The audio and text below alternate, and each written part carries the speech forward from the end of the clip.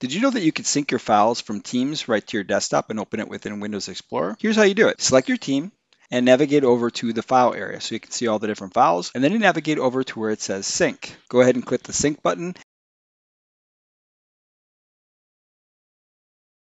Now within Windows Explorer, you're going to get a new area down here for your team portal or your SharePoint portal. As you can see, it's called Team Space, just like we were seeing in the Teams area. And if we look at the files and folders, we'll see all of our files and folders here. And if we open up a file that's loaded here, we're going to get the desktop app. So we don't have to actually edit this within the cloud version. We can actually edit it in the desktop version. Now in the file, you'll see up on the top left-hand corner that autosave is turned on, so it is going to back it up to the cloud as you're making changes. And if we scroll over to the right, we'll see that we're logged in. We can see that information at the top there, and we'll also see any other editors that are in the document at the same time we are. And we can add comments. To find out more about what Microsoft Teams can do, check out my channel.